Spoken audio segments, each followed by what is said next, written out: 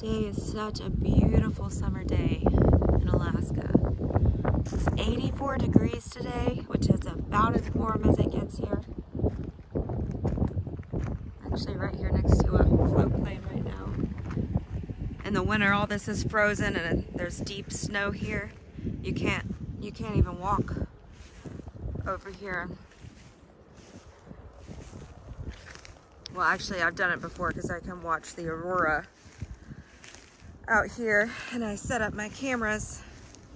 I have to trudge through the super deep snow. You can see one of the planes flying overhead. This is actually a runway for the float planes, believe it or not.